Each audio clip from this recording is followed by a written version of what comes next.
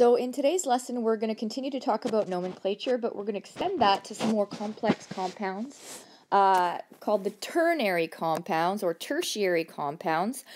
And so unlike the binary compounds, you should expect to see more than two atoms of elements, of different elements contained in these compounds. So we need to know how to name those as well. And so you should remember from last year what a polyatomic ion is, sometimes called a polyatomic radical. And poly, the prefix poly means many, and atomic meaning atom. So here is the big list. And so these are some of our sort of common, I would say, common polyatomic ions, ones that we see fairly frequently in compounds. And so it will be your job this year to memorize these. And so this is a good opportunity for you to create some cue cards for yourselves, or perhaps to create a Quizlet for yourself in order to find ways to memorize these. Here they are. So hydroxide, you may remember from last year. Just remember it's OH with a -1 charge. Our ammonium is the only positive polyatomic ion we're going to see today in the list. Please know also that this is a condensed list and that there are many, many, many more polyatomic ions that are out there. Ammonium is one that comes up a lot, not to be confused with ammonia. So ammonia is NH3. It's the common name for nitrogen trihydride. So just remember that that's ammonia and not ammonium. Oops.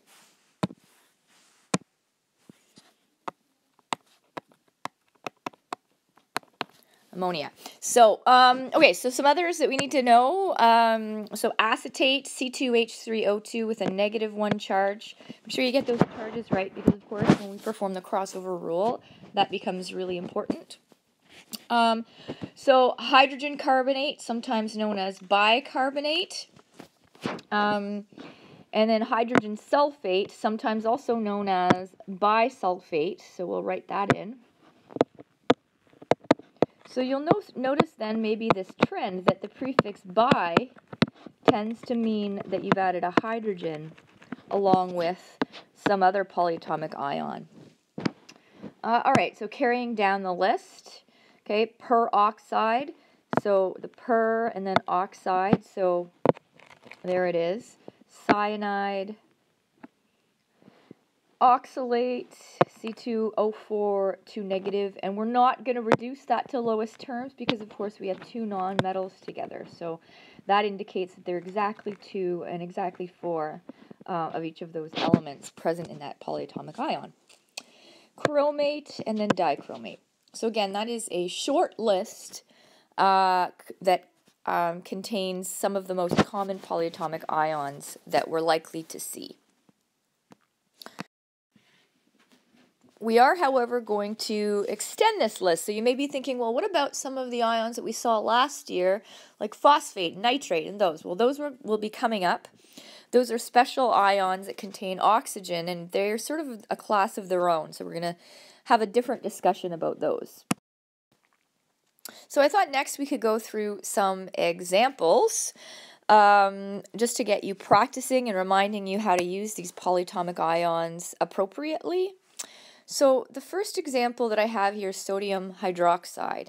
And so as soon as I see that there's, as my anion, or cation for that matter, that I see that there's something that can't be found on the periodic table, then I need to remember that there's a polyatomic ion in this compound and that it's a ternary or tertiary compound. So let's go about this. I'm going to use the same principles as I have before with the crossover rule. So I have sodium, my sodium ion, oopsies, always has a +1 charge. And now I'm going to remember that hydroxide has a -1 charge. So one thing that I usually instruct students about when creating these formulas is to put brackets around the polyatomic ion, and to consider that polyatomic ion as a piece unto itself, as a chunk. And then I'm going to cross my charges down and outside those brackets so that the charge on my one ion applies to the whole other polyatomic ion. So when I write that in whole, in this case I would have Na bracket OH bracket and then a 1 and a 1. And of course, it's important to know that just like in math, you know, if I have a 1 outside of a bracket, sort of like if I had like 1 times x plus 3 bracket, I know that the brackets aren't really necessary, and so I can sort of just write that as x plus 3, removing the brackets entirely. So I'm going to do kind of the same idea here, where I'm actually going to rewrite this without those brackets as NaOH, simply. Okay, so let's move on to a second example. All right, so let's take a look at a second example here. You might want to try to do these 3 examples on your own, and then pause the video to do that, and then resume when you're ready. All right, so let's take a look at this next example, iron 3 acetate. So in this case, the name itself is telling me that I have iron with a 3+ charge. And so because it has a 3+ charge indicated, that tells me which of the 2 possible charges for iron are going to be in this compound. So like that's easy peasy, I just write that out. But then I look up and I see acetate. So acetate again is a polyatomic ion, so I'm going to remember that it's C2H3O2 with a -1 charge. I'm going to put a bracket around my polyatomic ion and then cross those charges down. So the 3 is going to go outside the brackets over here, and the 1 is going to be written, not really written, but understood to be there for my ion. So I'm going to go bracket C2H3O2, and I'm going to squeeze in the little 3 outside that's crossed down. All right, let's try the next example. So I have ammonium, and ammonium is NH4 with a +1 charge. Now, it's a cation, but it's a polyatomic cation, so I'm just going to put my brackets around, remembering that I'm going to consider that as one whole piece when doing my crossover rule. And then dichromate is Cr2O7 with a 2- charge. So this is a case where I have 2 polyatomic ions. So I'm going to put a bracket around those as well. And now I'm going to perform my crossover rule. So the +1 is going to go out here, and the 2- is going to go over here beside ammonium, which is going to result in NH4 bracket 2, and then Cr2O7, and bracket 1, but of course, because the 1 is outside that bracket, it's really not necessary, so I'm just going to get rid of it, as well as the brackets. And so there's my formula. Let's try the last example. Here to do that. So I have calcium, and calcium has a 2+ charge, and oxalate has the formula C2O4 with a 2- charge. I'm going to consider that as one whole entity, then perform my crossover rule, the 2 and the 2. And so that will result in Ca2 bracket C2O4 bracket 2. But I see here that I still have an ionic compound, and so my ionic compound still needs to be reduced to lowest terms, and I can see that I have this 2 here and this 2 here. So those can be reduced, and so that's exactly what I'm going to do. I'm going to cancel them out. 2-to-2 ratio is the same as a 1-to-1 ratio, which results in my final formula being CaC2O4. And some people often think, well, what about this 2 right here and this 4? But unfortunately, there's a 1 here, and so, well, not unfortunately, it just is what it is. So I really have a ratio between 3 things, not just 2 elements. So a 1-to-2 to 4 ratio is, in fact, in lowest terms. All right, now we're ready to move on to the next part of our lesson. So now I want to talk to you about the oxygen-containing radicals. And those obviously are going to be often used, and they're obviously going to contain oxygen in varying amounts. So you can see all of these from nitrate, sulfate, carbonate, chlorate, phosphate, and manganate, that they all contain oxygen in different amounts. Another way to identify them is because they have this 8 ending, and that's going to become important as we move on. So take a minute to pause the video and write these down. They should be familiar from last year.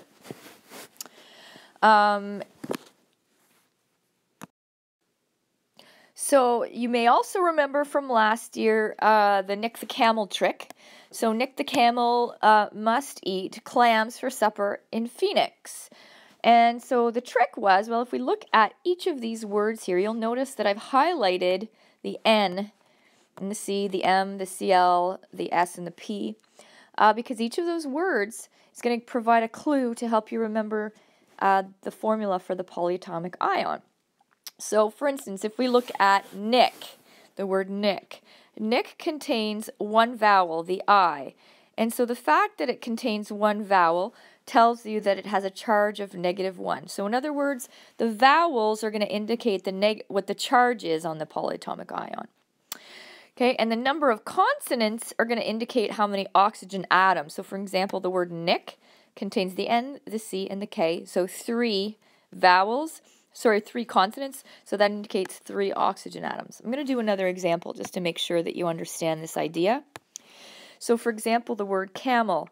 Camel has 2 vowels, which tells me that the charge for carbonate is -2.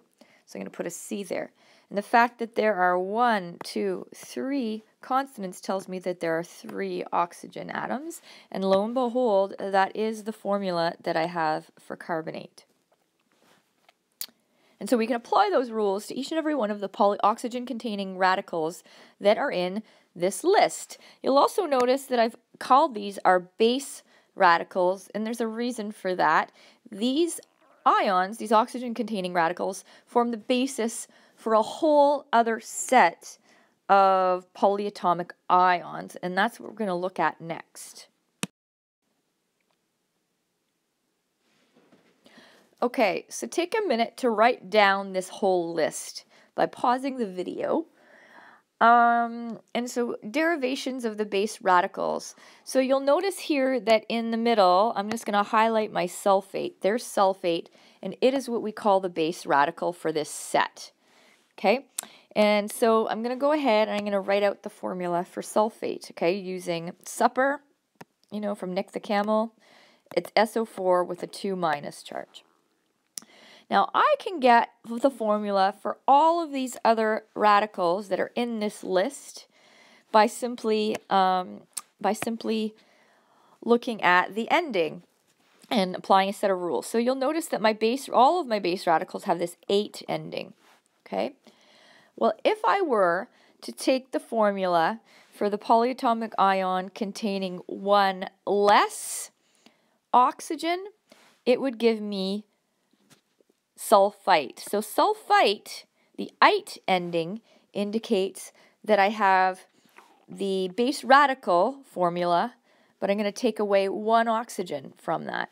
So in other words, instead of SO4, I'm going to have SO3. Now the charge will remain as 2-, and the charges will never change. If I go ahead and I take away 1 more oxygen, so in other words 2 oxygens from my base radical sulfate, then I will end up with SO2 with a 2-. And so if I recognize that, then I know how to name the associated polyatomic ion hypoite, so hyposulfite in this case. Now if I notice that I have a polyatomic ion that has 1 more oxygen than my base radical, so for example SO5 with a 2- charge, then I know that the name for that is going to have the prefix per and the suffix, or the ending, 8. So per8, or persulfate in this case, because sulfate is my base radical. All right, so that's a lot. So I'd like to practice this a couple times with you by using it with the base radical carbonate first and then phosphate.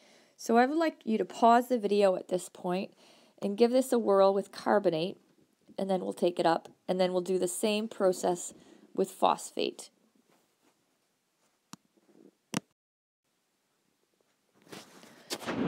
All right, so let's take a look at this. So I'm going to start with carbonate. So carbonate, oopsies.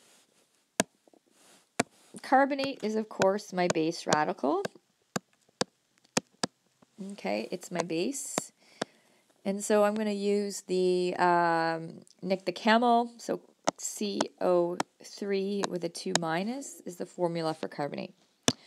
So now I can kind of set up all the other base radicals. I'm going to start with CO4. In other words, I'm adding one more oxygen to my base radical. So if I add one more base radical to, or one more oxygen to my base radical, it gets the prefix per and the ending 8. So in this case, it would be per carbon 8. All right, next.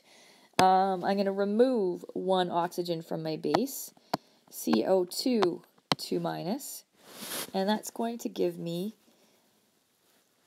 the ending 8, you'll remember. So carbon 8. And lastly, I'm going to go ahead and take another oxygen away from my base radical, so for a total of 2 oxygens removed.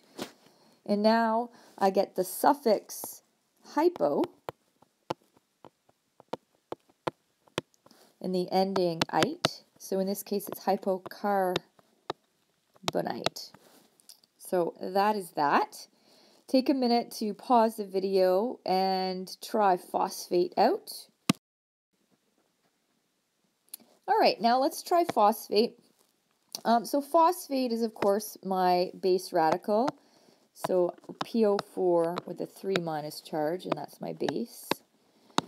And so that's phos, and of course it has that ending 8. And so now I'm going to, extend upon that. So if I add one more oxygen to my base radical, I would have 5 oxygens. So PO5 with a 3 minus charge. So the ending now, the suffix changes, the prefix changes, not the suffix.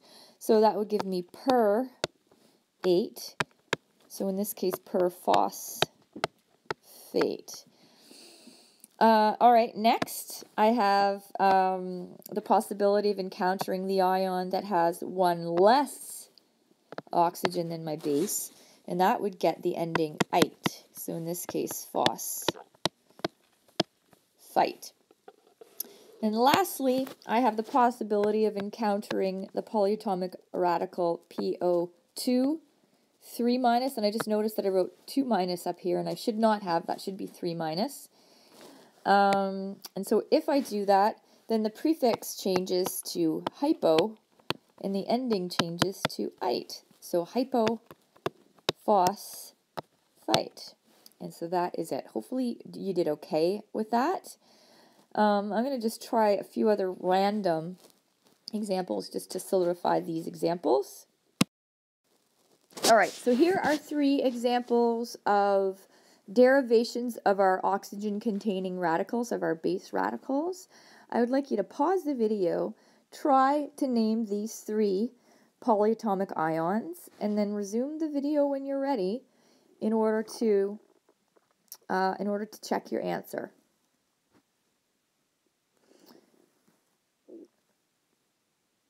All right, so let's take a look at this. So first of all, ClO with a -1 charge. So I'm quickly remembering clams, and clams has the formula ClO3 minus. So since the radical that's in question here has 2 less oxygens than my base radical, it's going to get the prefix hypo and the suffix or ending ite, so hypochlorite. Hopefully you did okay with that. Let's look at the next one.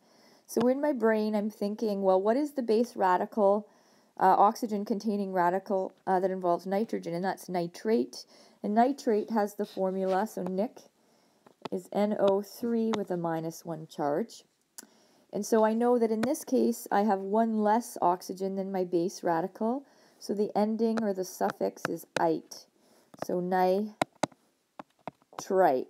is the correct name for this particular ion. Let's do the last one. So in this case, I have manganese, and so that's the must. So MnO4 with a -1 charge. Oops, pardon me. MnO3 with a -1 charge is my base radical. So I have one more oxygen than my base. So that means the prefix is per and the ending is ate. So this is permanganate. So there are 3 examples of how it is that I'm going to come up with a name given the base radical. So here are 3 more examples that I would like for you to try in order to master these polyatomic ions and the derivations of those oxygen-containing radicals. So here are some names, and it's going to be quite common in this course for you to have to take these names and convert them into formulas so that we can go ahead and do several other processes with them. So it's really important in order to be able to finish word problems that be able to convert into formulas and correct formulas. So let's take a look at the first one here. Pause the video, try these 3 examples, and then when you're ready to come back, then continue on with the solutions to these. All right. So when I look at this, I can see that sodium has the formula. The sodium ion is Na+. Sulfite, the ite ending tells me that I have one less than my base radical sulfate, and it has a 2- charge. So now I'm going to put brackets around that base radical and cross over my charges. So the resulting formula will be Na2SO3. All right, next. So I have ammonium. So ammonium has a formula NH4+, and perchlorate has the formula ClO4 with a -1 charge. So both of these are polyatomic ions, so I'm going to put my brackets around them, but I see that the charge on each is 1, so the final formula, I'm going to write that over here, should be NH4ClO4. And again, I'm not going to reduce to lowest terms because this Cl has a 1. So really it is in lowest terms, 4 to 1 to 4. I can't reduce that any further. So NH4ClO4 is my formula. Okay, lastly, I can't forget about some of the other rules that I already know about chemical nomenclature. And so this cupric right here tells me that I'm operating with copper with the higher of its 2 possible charges, so with the 2+ charge. Hyponitrite means that I have a nitrogen-containing, oxygen-containing radical with 2 less than my base nitrate. So that should be NO simply, and that has a -1 charge. So I'm going to place brackets around my polyatomic ion and then cross these down. So Cu and then bracket NO bracket 2.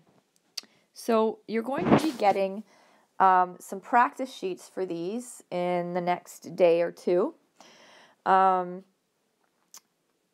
that you're going to be quizzed on tomorrow are only these polyatomic ions and the derivations of the base radicals, not what we've just done here. Okay, so your job for tomorrow's class is simply to memorize the polyatomic ion list, the original one with acetate and peroxide and chromate, dichromate, etc., as well as our oxygen-containing radicals, the Nic, the camel ones, and also all of our, our ite, hypoite, and perate polyatomic ions. but you won't be quizzed on naming compounds such as those provided in these three examples.